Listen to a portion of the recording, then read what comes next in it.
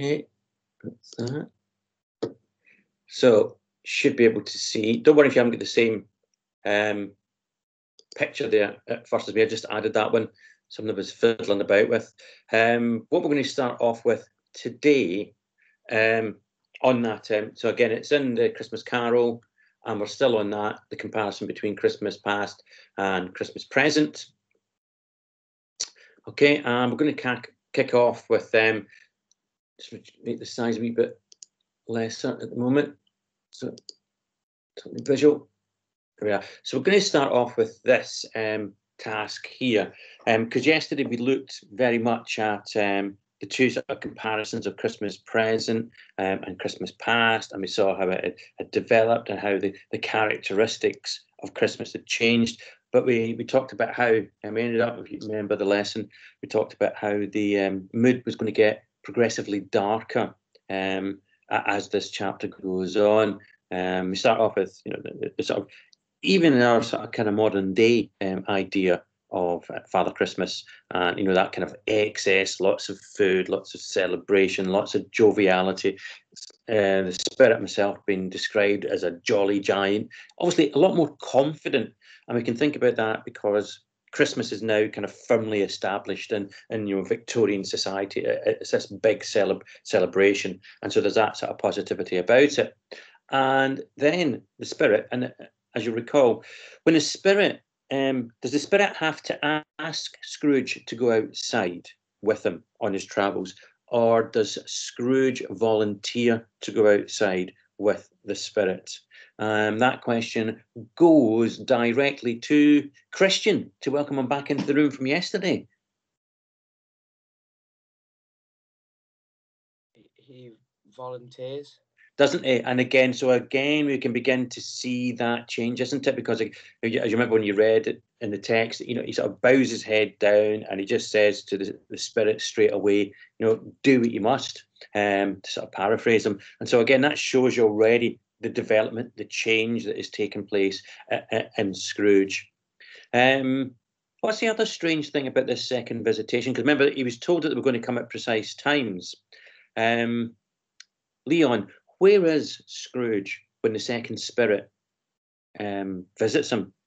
At the beginning of that Stave 3, where is Scrooge when Christmas present arrives? He was in his bed, and then he saw the light come through under the door. Yeah, that's right. And does he go straight away to the room, Leon? No. Can you remember how long does he wait roughly? 5 or 10 minutes. Oh, you just 5 minutes. Yeah, just 5 minutes. It starts off, he goes, 10 minutes went by, then 15, and it's on 15 minutes that he decides to walk into the room. So again, why is that important, Jess Frith? What's different about this second visitation of the Spirit of Christmas from the first?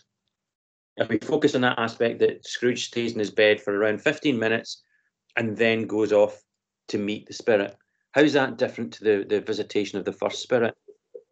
Because he could have stayed in his bed and not gone to see the second Spirit. Good.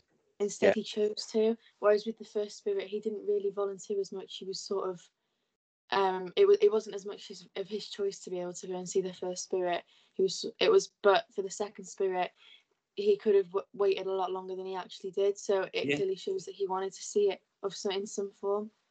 That's it. Spot on. Well done, Jess. Isn't it? Because you get the idea that this isn't it. It's the idea that the Spirit is waiting for Scrooge to come to him, rather than, as you say, the first one kind of seeks him out because he has to. But here again, it shows that change. Just as Scrooge volunteers to the Spirit to say, "Take me where you will," Scrooge goes to the Spirit. The Spirit doesn't go to Scrooge. And again, that's another important change here. Okay. Good. And again, all of these questions all showing me that you've done the reading over Christmas, that you know the text there. So that's really good. I'm pleased with that. Well done. Now, as you'll see, we go outside, and this is the first description that we get of London outside.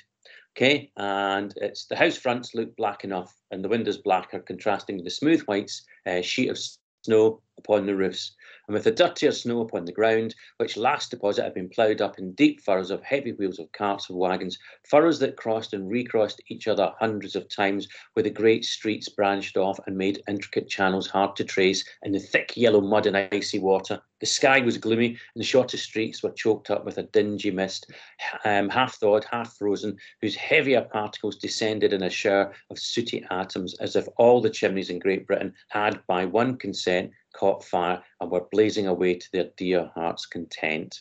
Okay, now what I want you to do is the following, and I'm going to give you a bit of time to do that. I want you to analyse that short extract there of London when Scrooge is first stepping out of the Ghost of Christmas Past, and I want you, one, to think about the mood that is being created there, but also the following.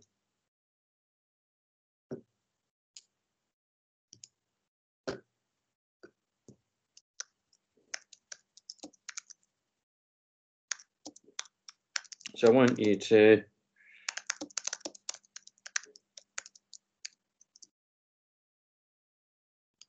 focus on the use of language. So that's like choice of words. Yeah. Are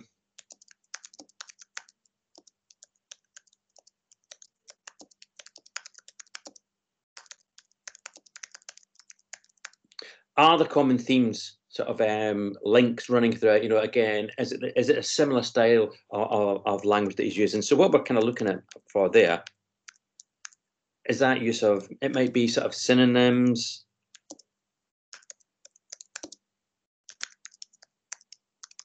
you know, running metaphors where it's got that common bond going throughout. Okay.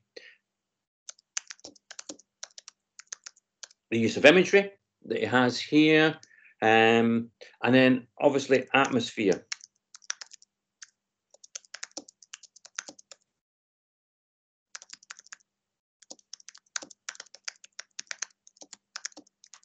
Yeah, what techniques are being used? Think of literary techniques that are being used by Dickens here in this extract to kind of set the mood and change the tone. And I'm looking at how this sort of sharp contrast is coming between obviously this sort of jolly giant that we're introduced to right at the start of the chapter, and then we come to a very different scene here. Okay, so I will give you, it's just coming up to 9 o'clock now. So if I give you, say, 15 minutes to do that, obviously extract your quotes from that extract, or if you want to sort of, you know, highlight, annotate on your device, that can work too. But make sure you've got some notes there written down that you can begin to discuss with me. I say, and 15 minutes, we'll take that to 9:15. While you're doing that, I'll go and sort of chase up Nathan and Simeon, who I don't think have arrived in the lesson yet. Okay. Oh, no. Again, as before, you can drop out of the lesson here to do that. I'll call you back in at 9:15. Is that okay for everybody? Yeah, I think so. Yeah. Again, unsure of anything, obviously, message me in Teams while you're doing that, and we'll come back in 15 minutes. Okay.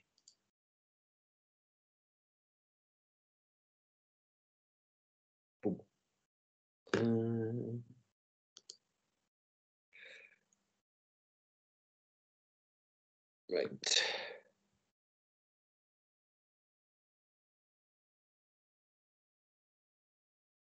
Cool. So if I go on to here.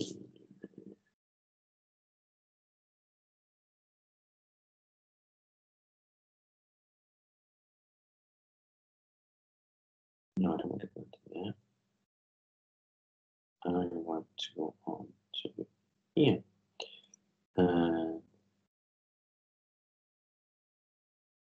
Sure. Oops, not that line.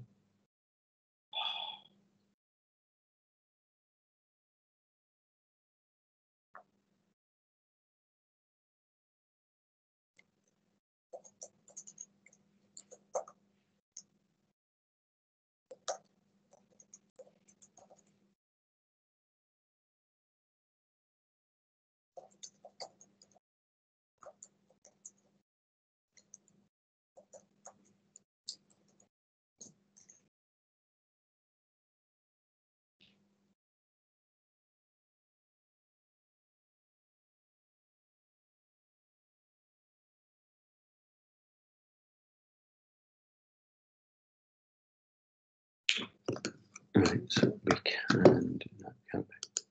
I think. Stop recording now.